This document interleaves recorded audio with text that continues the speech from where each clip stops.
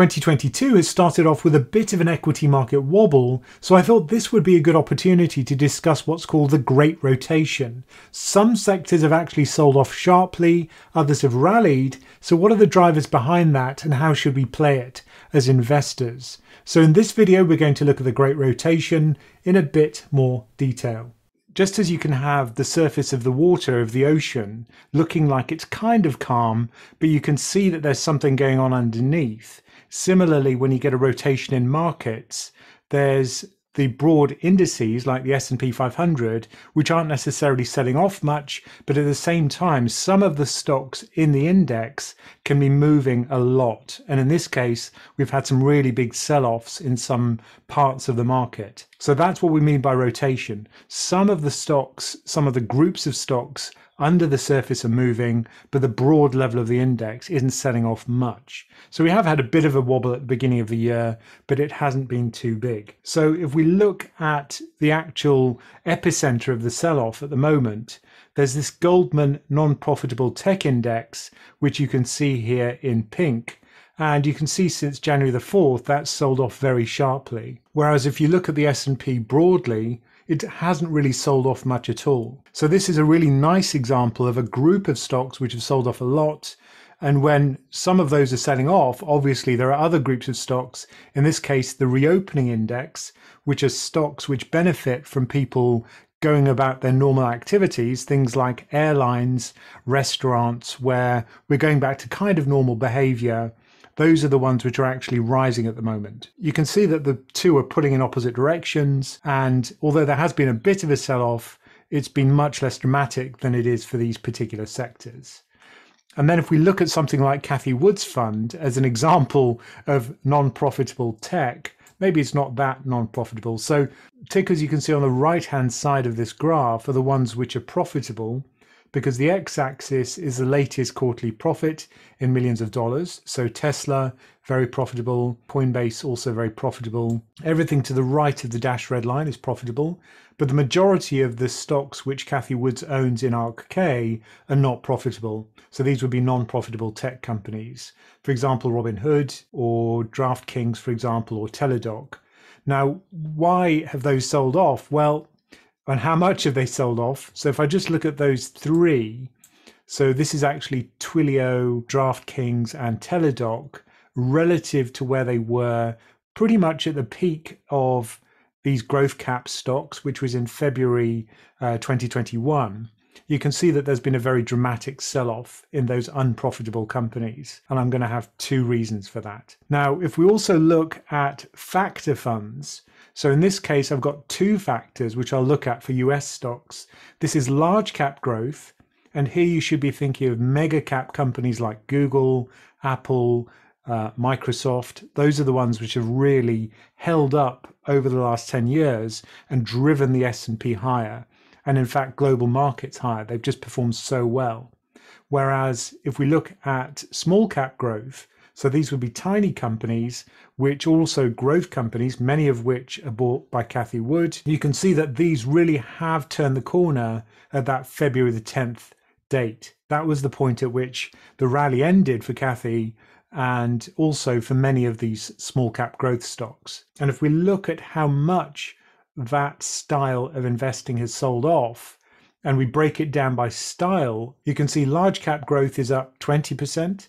But at the same time, small cap growth is down about the same amount, minus 17%. And if you actually look at the top, you can see high dividend yield is another factor that's done particularly well, a style of investing which has done very well. You're probably thinking, well, why is this happening? You know, what's the causes behind it? I think the first one is rising interest rates, because that's what a lot of the narrative is at the moment, certainly. So if you look at the Federal Reserve, you know, they're saying they're going to raise interest rates 3 times in 2022. Some people say they'll have to raise it more than that. And we have seen yields start to increase quite sharply during the course of 2022, at the very beginning of 2022. And this shows you the 10-year yield in red versus the pure value portfolio return. And the two tend to track each other fairly well over the course of this 1 year period in 2021. It's not a perfect correlation, but it's reasonably closely linked. So it seems as if value, which is the opposite of growth, seems to be performing well in this new environment of higher interest rates. So that could be an interesting trend if you expect rates are going to carry on increasing during the course of 2022 and beyond. However, if you look back over a longer period of time, the relationship isn't as strong, I don't think. I mean, you can see that yields, so that's the bottom graph in red, yields have been gradually falling since 2004. So when this blue line moves down, it's when the Vanguard Value Fund underperforms the Growth Fund. So value is VTV, growth is VUG. These are the American version of those factor funds. And this has been gradually moving down since yields have been moving down. But it is consistent with that narrative that value outperforms when yields are increasing. So when yields are falling, as they are over this period since 2004, value underperformed. So that is consistent with the story, although the correlations I don't think look very convincing. If we do it year by year, going back much further in time, and in order to do this, I had to use the Farmer French factors. So this is showing you the periods when value outperforms in red, when we're above the dashed red line, and value is underperforming when we're below the dashed red line. And what we're showing on the x-axis is the level of yields at the beginning of the year. So for example, in 2021, yields were very, very low at the beginning of the year. That's the lowest they've been over this entire period since the early 70s. Whereas in 1982, you can see yields started off the year at around 15%, not much less than 15%. Now, there is a broad relationship here. It's very crude. When we start the year at very low interest rates with the 10-year, you can see that that's been mostly recently since the financial crisis when rates have been so low, since 2008, in fact. Generally, in those periods, values underperformed. So that is consistent with low yields being unfriendly to value and friendly to growth. But it's not a very strong relationship, and it's not a very predictive relationship. But all you can really broadly say, I think, is that value tends to do better when yields are higher. You know, I think if that's what your belief is, then maybe the way to play this is to move from growth to value. But personally, I'm not convinced that firstly, yields will be particularly high as we go into 2022, because growth, I think, will probably disappoint. And yield is linked to growth. And also, this relationship shows you that even when yields are high, there are many years in which value underperforms. The second reason I think that we're seeing this rotation is due to a fading euphoria. Now, nobody would have predicted that after a pandemic and during a pandemic that had been such a huge surge into risky assets, cryptocurrency, the riskiest corner of equity, and yet that's exactly what happened. Before we go into that, let me just quickly explain what the Russell 3000 is, because we'll have to see a graph about that in a sec. If you're not familiar with the Russell 3000, the idea is that the Russell 3000 represents about 98% of US stocks, and it's split into two components. A large cap component, which is the Russell 1000. Those are the 1,000 largest US companies. And then there's the Russell 2000, which are the small caps. So if we talk about the Russell 2000, think small cap US stocks. And we're going to look at the price to earnings ratio. So this is a valuation for small caps. Small cap growth is in blue and small cap value is in green. Unfortunately, these are colors I can't see because I'm colorblind. So I hope I chose the right ones. And then the overall Russell 2000 is shown in red. Now, what's really clear here is that growth usually comes with a premium. People are willing to pay more for every dollar of profit for a growth stock than they are for a value stock. That's always been true. But look at what happened since 2009. Gradually, the premium that people were willing to pay for growth increased until it kind of peaked. In fact, it went off the graph. They had to kind of cap the graph for the valuation of small cap growth in the US. So I'd call that a kind of irrational exuberance. People were just willing to pay far too much of a premium for growth. And generally with these price to earnings ratio, they mean revert. That means that they don't carry on increasing forever. They come back to their long-term average. You don't know when, but they do.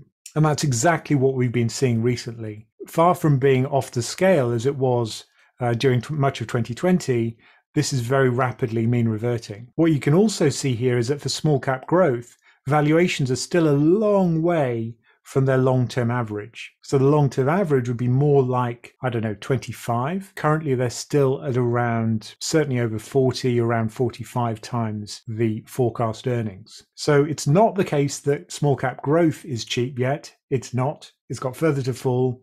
And if we see rates carry on increasing, I suspect that that trend will continue. So when people say that the entire market is expensive, that's not true. It's small cap growth, which is firstly sold off most, and it's also been the most overpriced type of equity during this pandemania period. If we look at the forward price to earnings values for growth and value, now we're not just looking at small cap now, we're looking at the entire S&P, the story is very similar.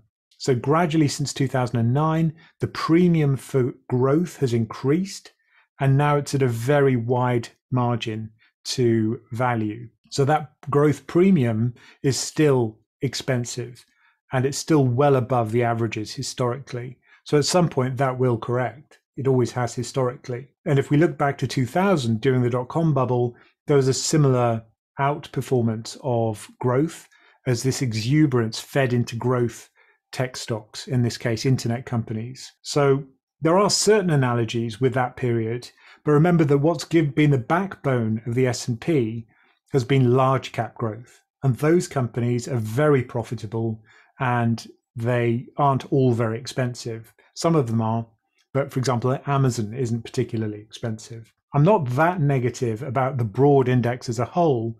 It's just small cap growth that I'm concerned about because of that mean reversion.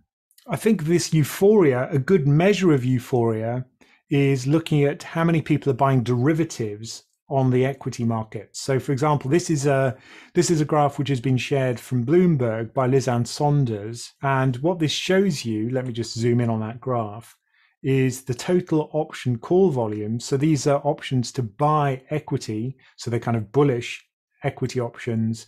And that's shown in blue. And you can see these waves of retail investors entering the market and then subsiding. So there are three waves of this increase in call option volume as optimism and exuberance surges and then fades away again. And you can also see, if you look at the non-profitable tech index from Goldman Sachs, that does seem to correlate with the increases in that index. So it looks like that kind of support for the market has gone away. And I think that shows that probably this euphoria that we saw previously from last year, as interest rates increase and as valuations normalize, those people are stepping back from the market. And this mentality of buy the dip, whatever happens, has kind of gone away. In summary then, I still remain quite positive about equity markets in 2022 because the backdrop's still quite positive. We've still got fairly good earnings growth. Credit funding costs are still pretty low with tight credit spreads. And even though the Fed's going to be raising interest rates, by historical standards, remember, those rates are still very low. And that's good for equity. And at the same time, we're seeing the pandemic start to ebb. So there are lots of reasons to be positive about equity generally. But I wouldn't be taking too much exposure to small cap growth because the valuations are still high, even though they're still falling quite sharply. I don't think that's going to turn around anytime soon. But remember also that we have our Patreon offer. So if you want to support us and you want to learn more about investing, it's a great way to do that with other people who are like-minded. If you want to learn more about that, just click on the link beside me and in the description below me. And, as always, thank you for listening.